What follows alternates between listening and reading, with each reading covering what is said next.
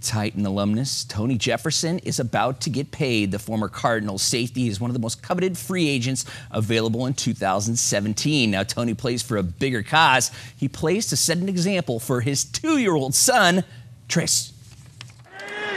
Free agent NFL safety Tony Jefferson has played his first 4 NFL seasons with a giant chip on his shoulder after not getting drafted back in 2013. And that is Tony Jefferson sniffing the end zone, a touchdown. And Tony wants to pass that determination he has down to his son. He's got the same last name as me, same first name as me, same middle name as me as well. So I've got to, set the bar for him. So when it's his time, he's well aware of where he needs to be and what he needs to do. And like I said, I'm so happy my path has happened this way from the start to where it is now. And I'm not done, but just excited, where it could lead to for the legacy for my son as well.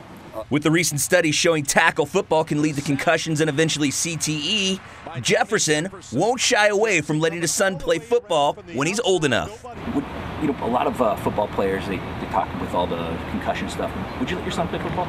Oh, yeah. My son's playing football. So much goes into playing the sport. Leadership. You can learn to be a leader. Responsibility. You got to be there on time. You got to be where you need to be.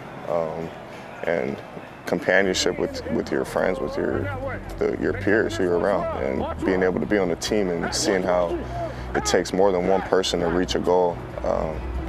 That's definitely one thing I've personally gained playing the sport.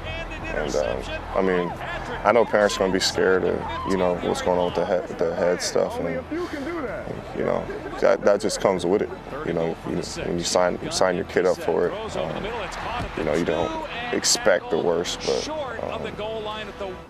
it's just part of the game. And if you're scared of the kid getting hit in the head, put him at quarterback. Yes, that's because of the new NFL rules.